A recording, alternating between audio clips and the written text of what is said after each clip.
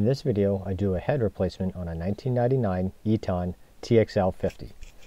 This particular machine is slightly modified in that it does have some Polaris 50 parts, and there are a number of four-wheelers, 50cc four-wheelers, that do share several parts to the ETON series. So the new head that I purchased was specified as fitting a Polaris 50, but I did find that it does fit this particular vehicle. When I bought this machine, the head was damaged, so I've already done this one time. At that point, I had a lot more work to do, so I had taken the engine out of the machine to perform the work. Here, I'm taking apart the plastic so that I can take the engine out to do that same work. As I got further along, I realized that there was a lot of work that I had to do in order to take the engine out of the machine, and that there might be enough space in order to replace the head while the engine is still inside the machine. So I stopped disassembling the machine and decided to see if I could work around the frame to get the cylinder head off. I took off both front wheels to get some clearance and put some chocks underneath the frame so it wouldn't be sitting on the ground. Take off the carburetor and plug the holes in the carburetor and also on the engine. On the other side, take off the fan shroud.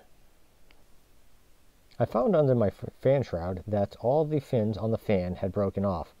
In retrospect, I remember this from the last time I was in here, and although I put it back together without a fan, I realize now that that probably contributed to the failure of the head.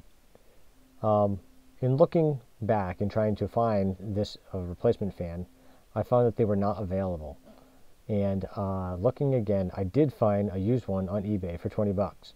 And although that's pretty expensive for a piece of plastic, it's way better than continually replacing heads.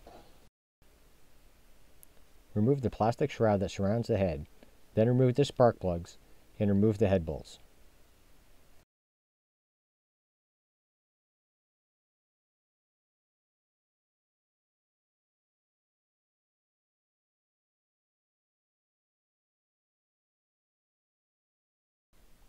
Remove the exhaust bolts and then slide off the head.